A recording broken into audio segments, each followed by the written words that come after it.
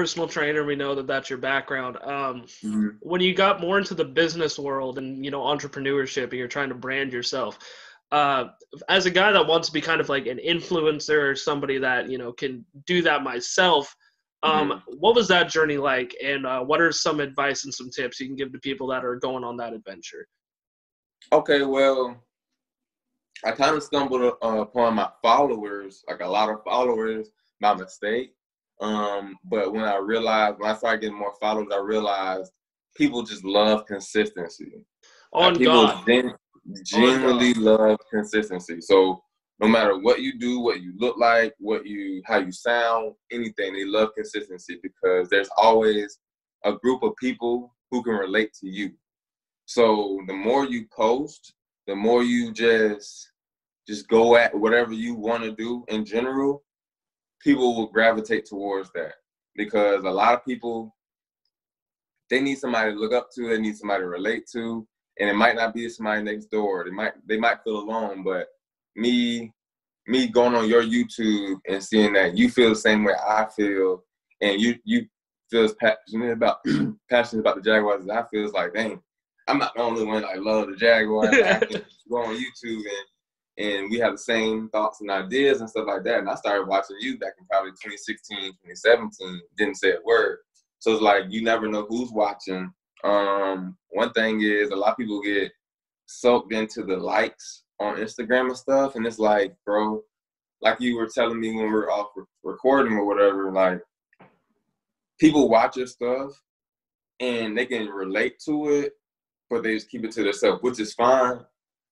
So you never know who feels you. You know what I'm saying? You Yeah. just never know. So it's like, just keep doing what you're doing. Those 10 views, those 10 likes, or whatever the case may be, those are people who feel you. You know what I'm saying? And the more consistent you are, the more people come to follow you, or whatever the case may be. So keep it consistent. Just brand yourself. Keep your brand consistent. Colors, font, slogans, logo, everything. And keep everybody in the loop. It's just like real life, man. People want your consistency. Like if you got a girl, she wants you to text her consistently. Yeah. She wants you to, just be yourself 100%, your genuine self 100% of the time, and that's just what everybody wants. So as long as you do that and post on a regular basis, you'll be fine. Your people will come. That's just what it is. And that's something, I didn't know you were going to go that route, but that's something that I can agree with 100%. Like you said, we were talking off camera before we started part 2 of this. We were just talking about how I seen something on his Instagram story that was super motivational to me, and it got me through a really rough time in my life.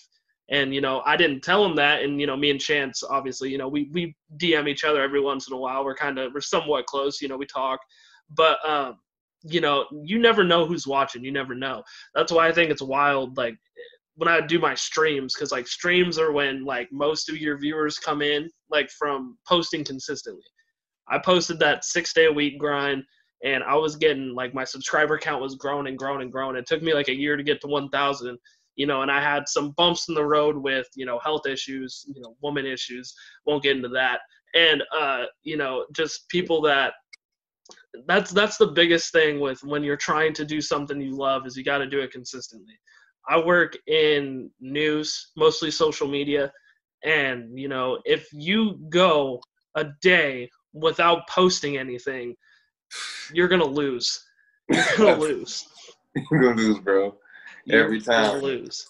You're gonna lose because people that go to where I work for their news in the local area go there to get news. And if you go a day, even a weekend, bro, it's a 7-day-a-week thing. It depends on how much you want it.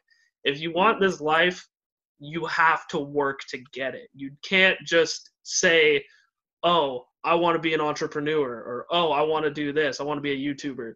You're not going to be able to do that making one video a week. You're just not going to be able to do it unless you get to the point where you have gone to 6 days a week and then you got that 200, 300,000 follower base and you can post like a podcast once a week. And even then, that's people that are Yeah. settling. even then they're gonna leave, or they're gonna just stop tuning in. Yeah, and there's just so much truth in that, in the consistency of what you do. Like Chance's stuff is like always the first thing on my Instagram feed, and then you scroll by 3 pictures, and then there's another thing. You know, he's at it, he's working, he's posting. This is a guy you should follow him on Instagram too. We'll plug that towards the end of the podcast. But he's working really hard to just trying to get that eighth badge, flamethrower, how we blaze tracks, straight facts. We gon' end up in that Maybach, speed racer on that racetrack.